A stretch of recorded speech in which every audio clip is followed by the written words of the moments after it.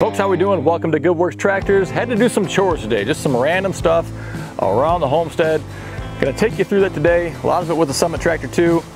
Use a landscape rake, always a good handy tool to have around. So let's see how it goes. All right, so it's kind of, well, what is it, August 9th or 10th or something, 11th? 12th? It's August 12th. Well, time flying by. So anyway, I bought some broccoli seeds, want to put those in the garden for the fall, and now's the time to do that. And garden's kind of got away from me this year. I was actually doing pretty good with the weeds for a while, and then we went on vacation, and it just had a snowball effect. Watermelons and pumpkins are actually coming in pretty good, even with all those weeds there. I did some test spots with the clethodim, to see if that would kill the plants and try to kill some grasses, and that actually worked well. You'll see there's some dead grasses that are all throughout there.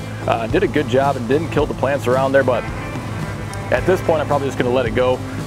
Seems like the fruit's doing okay. The corn is a whole other story. But anyway, we're just gonna do one strip of broccoli. You know, the kids are having fun, even though it's a weedy mess. It's still fun to go out there and look at the watermelons and the pumpkin and all that kind of thing. And they love to see them grow and can't wait to eat the watermelon and have the pumpkins for fall. So gonna be a good time there. We're gonna do the same thing with the broccoli. Hopefully we can stay on top of the weeds a little bit more with that too. And in a couple months, we'll see what we have to harvest. So anyway, grass is pretty long there. Figured I'd zip out the zero-turn mower and give that a few passes just to shorten it up a bit, and then run the disc through there. And I think the interesting thing to note is, well, maybe Chris can get a side-by-side from the first time we were working this garden up, which was just a field this spring. We worked it up compared to now, but that soil just looks thicker and richer and like it has more organic matter in it, I guess. And maybe that's all the grasses and weeds that we kind of chopped up and worked into the soil early on, already doing its thing. But I was just pretty impressed after I turned that soil on what it looked like. But it just looked darker and richer is, I guess, what I'm trying to say. So anyway, had another opportunity to hook up the disc on the Summit TX25, and that did just fine. You can tell it's taxing it like anything does when it's going uphill. But that's, you know, that's just kind of par for the course there, so you take your time. Could have broken out the tiller. I don't know. I don't know. The disc is kind of growing on me a little bit. I still like tillers a lot, but it was easy to hook up just to the 3-point and do that little strip there, so that was easy enough. And so thinking about it now, this is a good example of when you can use different size tools on a tractor, all right? So I was using a 4-foot disc, which is really the right size disc for this machine, but I'm using a 72-inch landscape rake, and they're just a different tool, right? A disc is ground engaging, put a lot of resistance, a lot of strain on the tractor itself and on the engine, whereas a rake is really kind of just riding along the surface, and you're not digging down into the soil or anything else, and it'll work the soil. I mean, you can load these things up with stone and with dirt if you want to and really bog them down. But the other reason why on something like a landscape rake it's good to go wider is because sometimes you're gonna run that at an angle, right? You can pitch those things, or angle them I should say, left or right. And so when you do so, just like a front plow blade, it's gonna narrow up the overall width. And so you wanna have something a bit wider. That way if you do narrow it up, it's still covering your tire tracks. And RimGuard is our new channel sponsor, and we are so happy to have them on board because they align with our goals as well of preaching tractor safety. And RimGuard is a liquid ballast solution. It goes right inside your tires. It's a beet juice byproduct, all right? And so not only is it gonna add physical pounds, hundreds of pounds of weight to the backside of your tractor that are gonna aid in traction or power to the ground, but they're also gonna stabilize your tractor, make it safer to operate, and they're gonna optimize the loader performance by keeping those rear wheels planted, lifting up as much weight as you possibly can with that front end loader when you need it. And get this, Summit tractors come with RimGuard in the rear tires right out of the factory because they know the importance of getting right to work. And so a few things to pay attention to when I'm doing this area.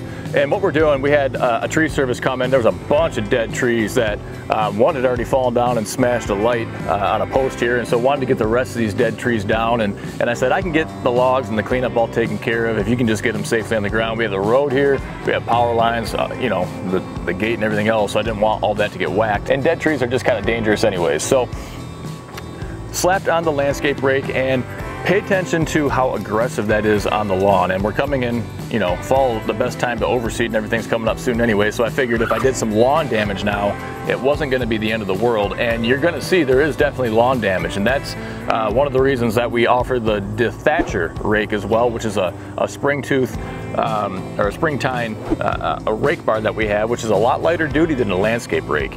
And so the dethatcher, I think, because I'd driven over a lot of this stuff and kind of buried it down into the grass and the sod a bit, I don't think the dethatcher rake was the right tool because of that. And so I wanted to throw in the landscape rake and really kind of dig out as much of that stuff as I could. And it worked well, but the trade-off is the fact that you do cause some lawn damage, some turf damage. That's the trade-off I guess you have to make on what way you want to go. Something lighter that maybe isn't going to get every last little thing, or some of those deeper buried sticks and nuts and whatever else you might have, or go with a heavier duty tool like a landscape rake. And that's really not a decision I can make, but I guess at least you have options. And so this is the first time I actually decided to throw a rake on backwards, at least that I can recall. I've never, you know, driven backwards and pushed along with it, and actually that worked surprisingly well. And the downside is, of course, just like a 3-point blower, you have to turn around and kind of pay attention to what you're doing, and you're driving backwards and steering. So that's the downside, but it actually works really well driving backwards and pushing along with this rake versus pulling along, which is, I guess, at least what I think of as the natural position. But we've shown you lots of different uses for these landscape rakes, with maintaining your trails, with cleaning up areas, grading out a gravel driveway, all sorts of things that you can do with one of these. And it shows that it's a relatively inexpensive tool that has a lot of versatility, and that's why it's pretty high up on my list of tools. So this is a pretty small area, and maybe we could have just spent time with a rake and doing it by hand, but it was more to show you what the tool is all about and how it can perform in yet another situation. And so I'm glad it was a small job, because I am on E right now. Got the fuel way back there, but I was hoping we didn't run out. I was just kind of pushing my luck. I like to do that sometimes. But if you are in the market for a rake, Dirt Dog, we sell them, we ship them all over the country. They are made in America.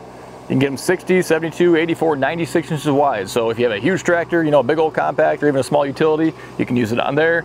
Like the 1025s, the subcompacts, go with a 60-inch rake on that. You know, you start to get to the kind of the 2 Series, 3 Series stuff. The 72 and 84 is great. So thanks for tagging along. Beautiful summer day out today in August. I mean, this is a little cool. It just feels great to be outside. So I hope you enjoyed today's video. If you want to see more, hit that subscribe button down below. If you want to get more information on tractor tools that we can ship right to you, head to goodworkstractors.com. I want to thank you for taking time out of your day to stop by. And until next time, stay safe. We'll see you soon.